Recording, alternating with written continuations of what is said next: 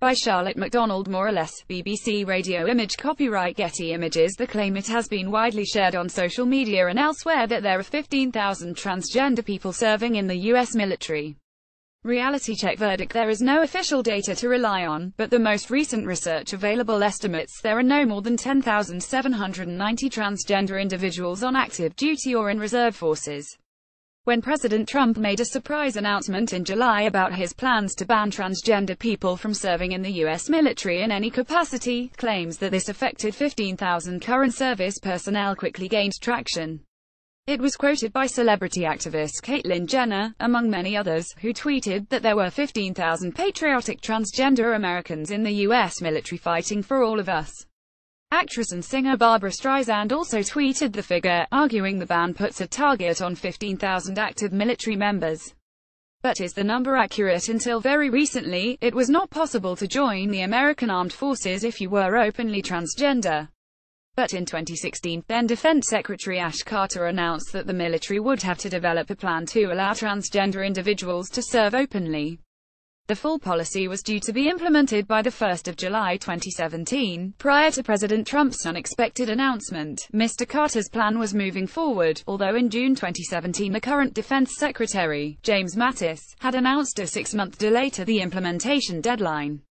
The proposed changes had already prompted some service personnel to publicly identify themselves as transgender. However, neither the U.S. government nor the military collect official statistics about the number of transgender personnel. Instead, we have to look at other sources. The figure of 15,000 appears to come from a 2014 study from UCLA Law School's Williams Institute on Sexual Orientation and Gender Identity Law and Public Policy. It estimated that 15,500 transgender individuals were on active duty as serving in the Guard or Reserve Forces. The report was based on surveys of transgender individuals, one of which collected data as far back as 2008, and suggested transgender individuals are more likely than the general population to serve in the U.S. military. A more recent study was carried out by the RAND Corporation in 2016. This research was commissioned by the U.S. Department of Defense to help estimate the cost implications of allowing transgender individuals to serve openly, such as, for example, additional medical costs. The researchers looked at all the available sources, including the UCLA study, to create an estimate. But they faced a number of problems. Significantly, there were no official scientific studies that gave an estimate of the number of transgender individuals in the country as a whole. The surveys that they did look at were out of date, or covered only certain states. They looked at Social Security data to look for changes of name and gender. Image caption. Sergeant Ken Ochoa has served as a man for more than a year. Using the limited available information, they created an estimate suggesting that there could be between 1,320 and 6,630 transgender individuals in the military, out of about 1.3 million personnel. On top of that, they calculated that there could be between 830 and 4,160 in the reserves.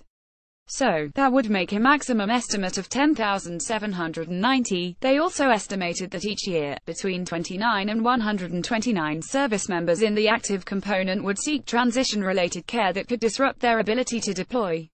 When it comes to transgender individuals in the U.S. as a whole, or the American military, we don't have any official or rigorous epidemiological research to rely on. From the studies that are available, it seems that 15,000 might be too high an estimate. But it would still represent only 0.75% of active and reserve personnel. Read more from Reality Check. Follow us on Twitter.